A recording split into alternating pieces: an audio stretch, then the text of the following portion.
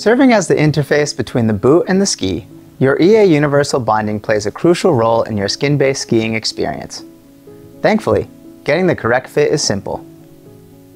To begin, start with the heel of your shoe all the way in the back of the binding, touching the heel unit's vertical posts.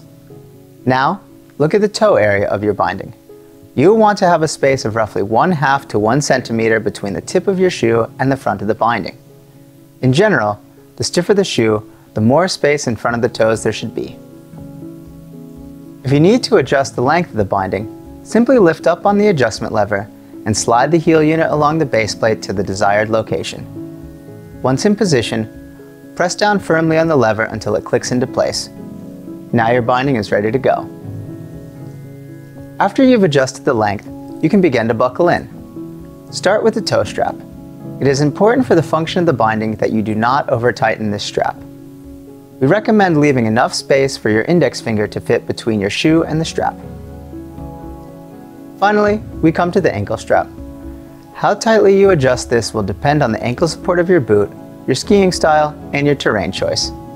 In general, the strap should be snug, but not overly tight.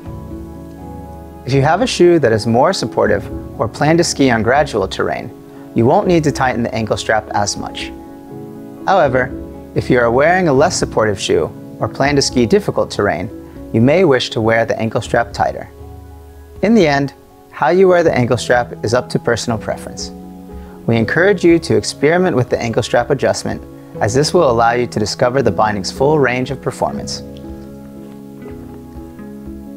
When it comes time to remove your boot from the binding, opening the strap is fast and easy. To release, simply grab the buckle, placing your finger on the release lever, and pull the binding open in one continuous motion.